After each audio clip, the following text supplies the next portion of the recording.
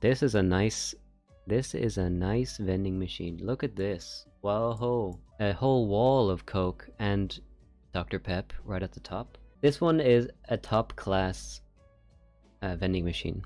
It was also around, I think these ones are all around this area. It's quite residential. I like the drawings on it, the art. It's taking a lot of restraint not to put all of these in S tier, to be honest. Selection on this one is not great. You got a whole line of Yakult. I don't like Yakult. I'll put it in C tier. Very Western, you can see it's got food on the inside. Lots of chocolate and even a burger, which is going to give it some point. It's a good selection.